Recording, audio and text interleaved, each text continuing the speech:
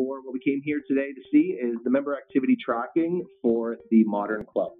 So to start off, a lot of people on the line, you might have registered for this and thought, interested in activity tracking, but not sure exactly what they're talking about.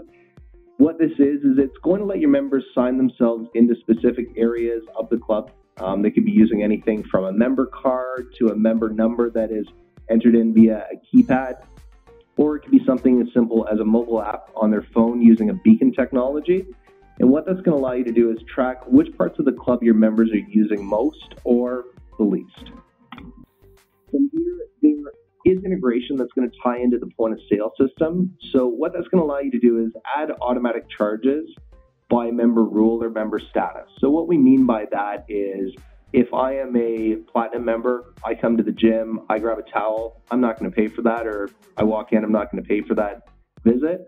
If I'm a social member, I might need to pay for that. The system's going to know that I'm a social member and charge me accordingly.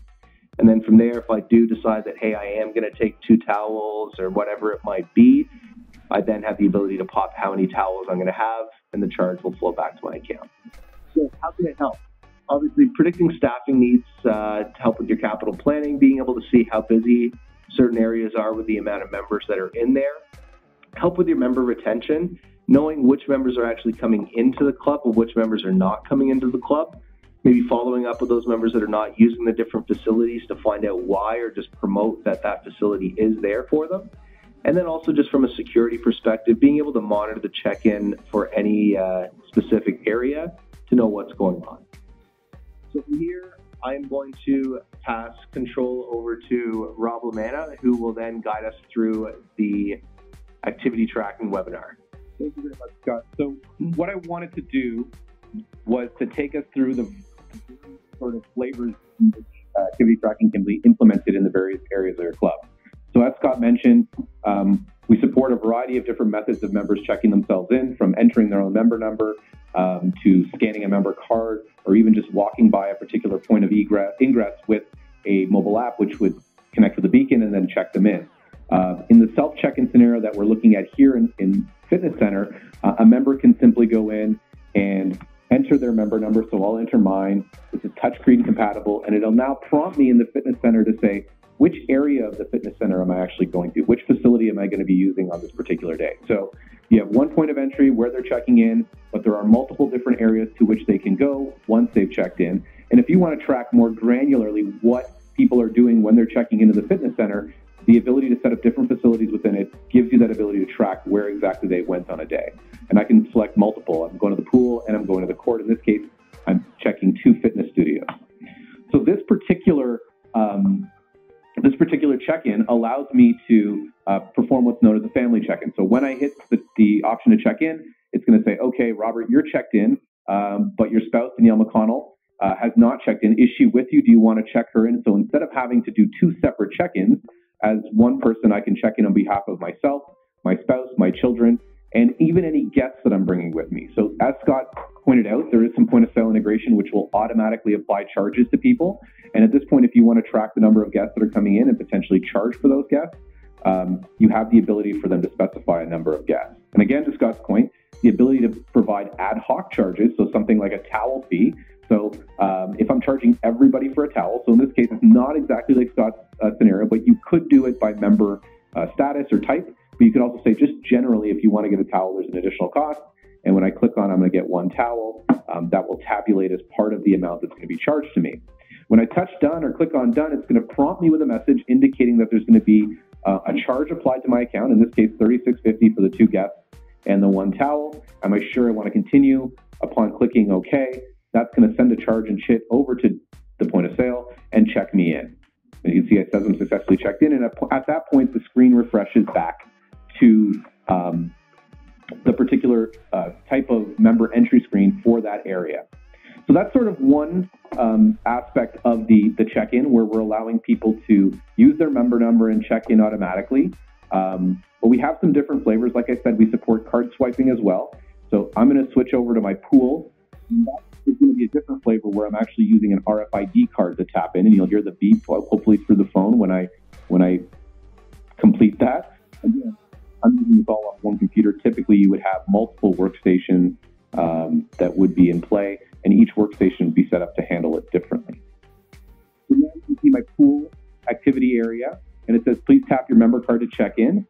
And when I tap the member card on my reader, it makes a beep and sets me in automatically. So I check in, and again, it'll refresh to the next person can come up and walk up and tap their card. So just another way for people to check in to a particular area without having to key their member number in or having to do it manually. So again, I'll tap my card, and that'll automatically check. I'll tap it to check me in. I have the option to check in my family as well, because that's an option that I made available. But as soon as the check-in goes, there's a timeout that'll pass, and that will restore the screen back to the tap your card to check in. So the third flavor that I can show you over the webinar is actually the manual check-in. So as a club, if I don't want people to do self check-in, I have the ability to set it up such that someone at the club can manually check in that walks up. So what I'm going to do is switch over to that, and I'll bring it back up. You should be seeing this monitoring area, which I'll get to in a minute. But I can set the area, and I can say, okay, now I'm at club front desk. Oh, Mr. Taylor, you've shown up. What's your member number? You do member lookup. That one didn't work. We'll check in Mr. Hagopian, and then it'll automatically bring me in and say a welcome message to Vache to say, welcome to the club. So from this monitoring screen, this can be used anywhere throughout the club. So this is a manual check-in I'm performing, but from a monitoring perspective, you can view any of the areas at the club where there have been check-ins. I can see the history. So this can be applied for anyone at the club. The person doesn't have to be manning a front desk where they're actually taking check-ins. They just want to be able to see who's coming in, when they came in, where they went, and any more details they want to see on that particular member or check-in. You can just click through it. As people check in, they would float to the top of this list, and they would be highlighted in the view more details section. But as time passes, they would fall off, and other people would rise to the top of that list. You can also check through the history. So if I want to see the history of the fitness center for the entire week, I can run that query, and it'll bring up a list of all the check-ins. And again, I can see more info on any of those check-ins that came in, as what time they checked in, what facility they went to, and who they were, and any more details in terms of their member status. So far we've covered how members check in, how you can check members in. The next stage of this process is really running reports on anybody that has checked in. So I can run this activity report, and there are a whole host of parameters that can be set on it. So you can say, I want it as a detailed check-in report, or do I want it as a summary, or do I want any declines? So anybody whose member number didn't work, or their member card didn't work, those declines will be tracked within there as well. Date range, obviously. What check-in time? So do I want to see anybody that checked in early morning, afternoon, evening, all day? Up to you. And then by what check-in method? So how were they checked in? All methods, or only those that were manual, that were performed by the club staff? Beyond that, you can choose which activities. So if you're only concerned with, I've got 3 different activity types set up: my club sort of general check-in, my fitness area, as well as my pool. Do I want to know where they checked in from, or am I indifferent and I want to see all of the check-ins? Last thing is selecting members. So you have the option to select all members and then filter by particular member statuses. Or alternatively, you can say I only want specific members, and then you can compose a list of members by entering member numbers, or for instance, using the lookup, which will bring up your full member list. And from there, you can say anybody that matches last name Taylor. I can have Scott Taylor in there, and then I can run the report based on those people. When I generate the report, I can say generate on new page, so it'll open it up in a full screen view here. I can see all the check-ins that took place during that time frame, and there weren't any between 8:56 and 8:56. However, if I modify those parameters and just say give me all the time, and again I generate that on a new page, all of the check-ins that took place in club, fitness, and pool, if there were any, for all of the members that I included in my list. So again, I had a pretty short list of members, myself, Scott Taylor, and Vache Hagopian, but it allows you to produce those reports to see how many people checked in. That's pretty much it for coverage on the product in terms of what it can do. Like I said, you can set, like Scott said, POS integration, very key if you're allowing people to charge for guests and for ad hoc things like towels, as well as for members. If members don't have access to a particular area without paying an additional fee, you can set all that up on behalf of them. Multiple different types of check-in. So the ability for members to self-check-in either by member number, member card, or beacon. The ability for members to check in their entire family in one fell swoop as opposed to doing separate check-ins, and we'll prompt that based on the billing relationships you have set up within the member file. And lastly, the ability to monitor who's coming into the club from anywhere in the club for all areas of the club centrally. So if you're concerned about when a member arrives, you can be notified automatically by viewing the monitoring screen. So with that, I'll hand it over to our question and answer period, and let's see what questions we've received through the chat, Trevor. We have a few questions come in. One from Jessica is asking, if a member checks in a guest, will it also automatically redeem guest packages that if the member has already purchased for guests? So they're purchasing, I guess, a prepaid in terms of guest passes. I don't think there's any integration to that at present, but that's a great suggestion for future in terms of redeeming a prepaid item. It may be possible. We'll have to look into this for more detail to see if we set it up as a redeem item on the prepaid as a fee, but that's something we have to check into as far as either redeeming as a prepaid service or selling the replacement item at that time. Okay, another one also from Jessica, which I think is maybe one that many other people have, is there a checkout option? And if not, when does the person's attendance at that facility kind of expire for? So what you can do, there is no checkout. What we do is we set a timeout. So we can say, for instance, if you're using beacons and a person walks by a beacon and then a minute and a half later walks by that same beacon, is it going to check them in twice?